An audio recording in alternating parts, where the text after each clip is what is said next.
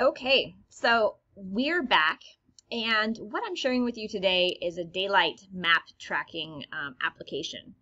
And I really want you guys to play around with this so that you understand the concept of the circle illumination and also the maximum latitudes for the subsolar points and really what that looks like.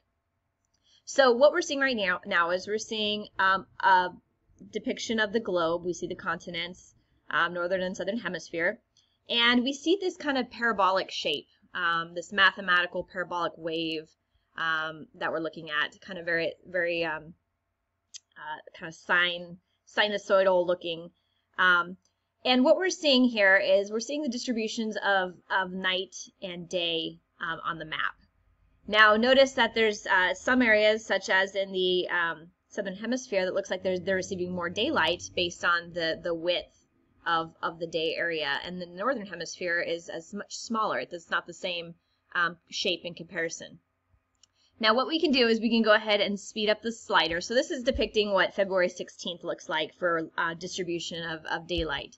So I'm going to go ahead and speed us a little bit forward on the calendar, and I want you just to kind of focus on the night and day. And I'm going to go ahead and fast forward us to March 21st, since that's the most recent celestial event for equal night and equal day. Now you should be seeing a changing in the shape. It's no longer parabolic, but it's almost kind of equal. So okay, we're getting close to March 21st. This is so cool. Okay, so let's go ahead and stop that there. Okay, now look at the subsolar point. The subsolar point is right here along the equator, and it really does solidify the fact that both hemispheres are receiving equal night and equal day. So now let's go ahead and move this forward to June. So we're going to fast forward this in time. And what we should be seeing is that the lighter proportion of the shape should be greater in the northern hemisphere and less in the southern hemisphere. So June 21st. That's good enough. Okay, so wow, pretty amazing. So the subsolar point now is at 23.5 degrees north, and look at the higher latitudes. So anything above 66.5 degrees north is going to receive over 24 hours of daylight, And then look at areas along the Antarctica, above the Antarctic Circle, that they're receiving 24 hours of darkness. Pretty darn amazing. Now let's go ahead and let's just move back to December. Let's look and see what December looked like for us.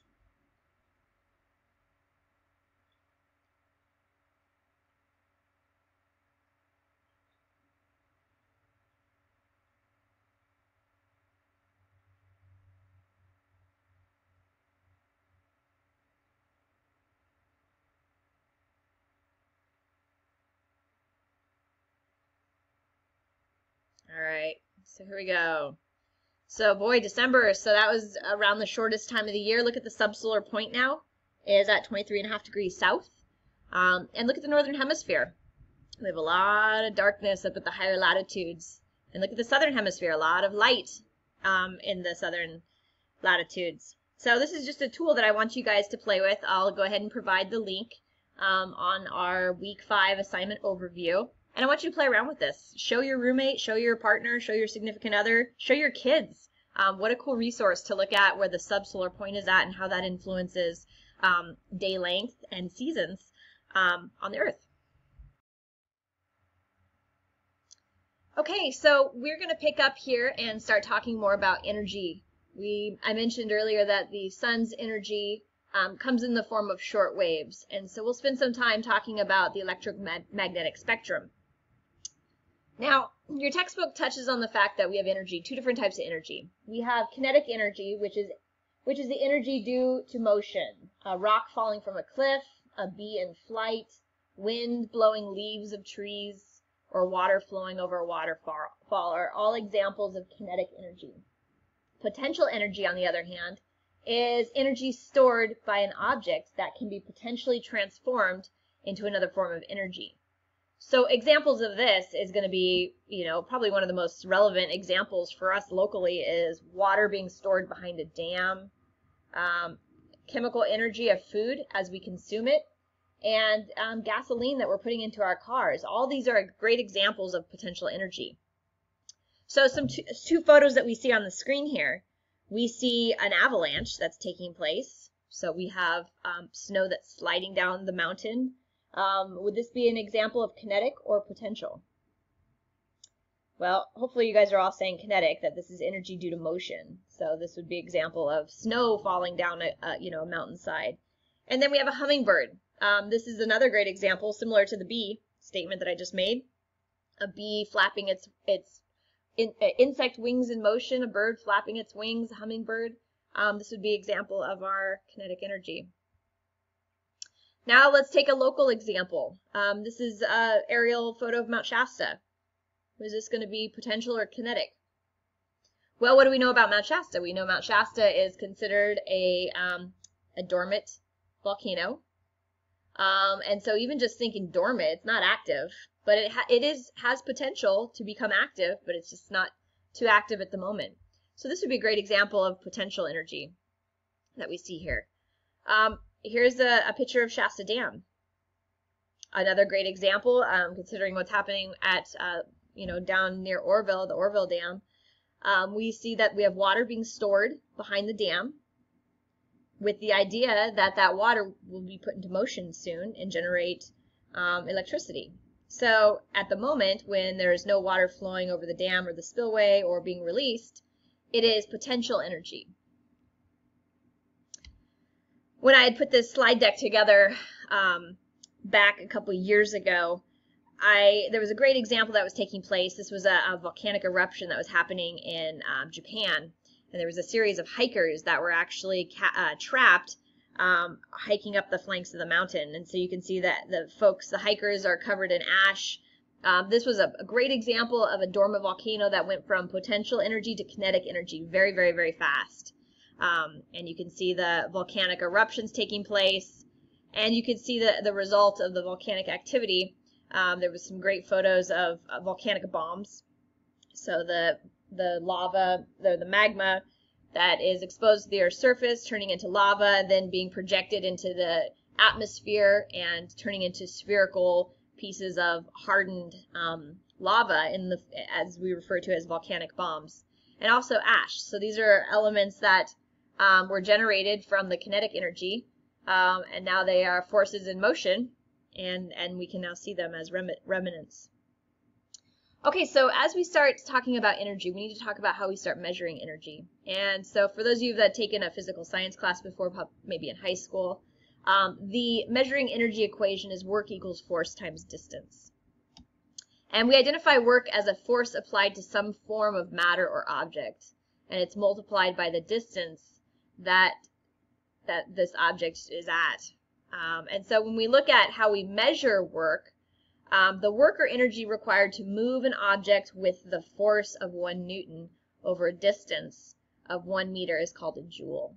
Okay, so this is looking at what is required in order to move something, how much force is needed, and how much energy is used. And so we use terminologies to measure energy in the form of a calorie, which equals the amount of heat required to raise 1 gram of pure water from 1 degree Celsius. Now, calorie is a way that we measure energy. And, these are the same calories that we're talking about in diets. How many calories you burn, how much you're working out. But the way that we measure a calorie is that we actually burn a substance and see how much heat is required to raise some water. I used to work in a lab in Reno, and it was a health lab, and we did many different experiments to determine how many calories were in certain different products. And so we were literally burning, a banana. We were burning energy bars. And that same concept of figuring out the amount of heat that's required to raise 1 gram of pure water from 1 degree Celsius allowed us to determine the calories that existed within those food items. And we also, here we are, we're coming back to watts. So remember that we identified watts as being a unit of measurement for the solar insolation. So we identify watts as being a metric unit of measurement of the intensity of radiation in watts over a square meter. So we'll talk about this as we start talking more about the solar insolation. Now, when we talk about heat transfer, we know that heat is energy of motion of molecules and atoms in a substance. And there's three ways for us to transfer this heat. The first one is through radiation, which we'll be talking about when we start identifying the electromagnetic spectrum. And that energy can be transferred in the forms of translation. We have conduction, where a substance is in contact with the item that's heating up and the molecules start to vibrate.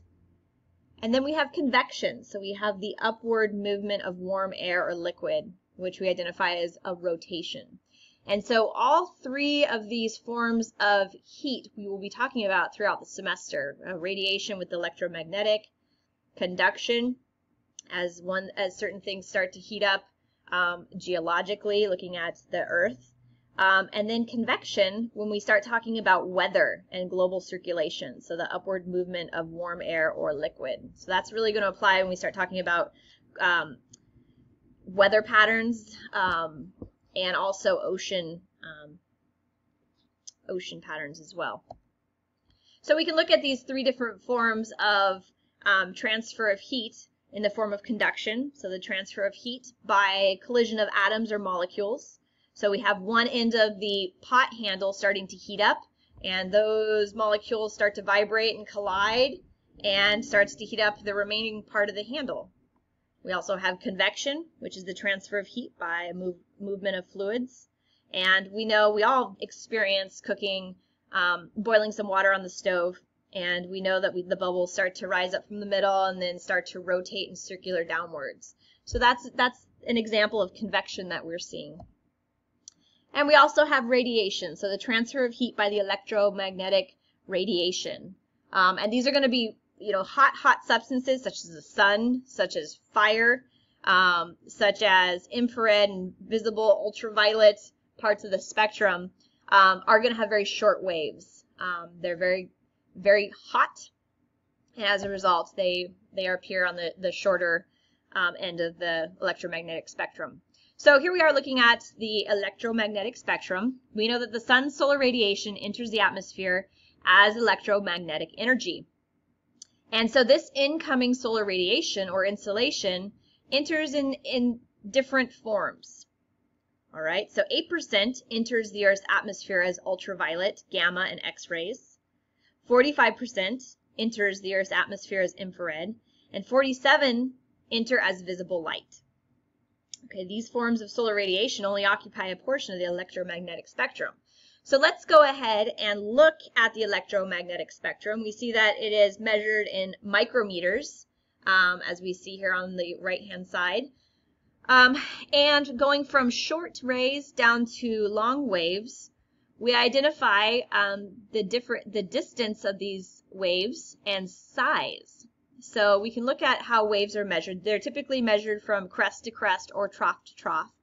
And the shorter distance that are between them, we classify as short waves. Now, short waves are generally very harmful. So rays such as gamma rays, X-rays, ultraviolet, this takes precaution. We need to wear lead panels and protection because these waves can harm us.